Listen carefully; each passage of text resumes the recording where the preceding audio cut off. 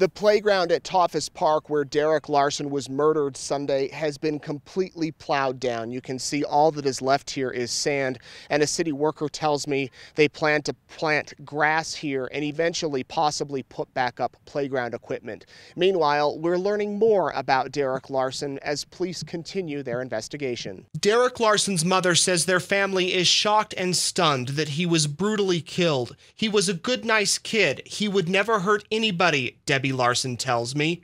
Her 31-year-old son was raised in Salmon and recently moved to Idaho Falls, where he was living with his brother. Court records show Larson has had run-ins with the law, and just 1 week ago he was in court to arrange a payment plan for a 2013 DUI conviction. The documents show he previously worked at Frosty Gator in Idaho Falls. Sunday morning, Larson's body was discovered on playground equipment near Shelter 3 in Tautphaus Park.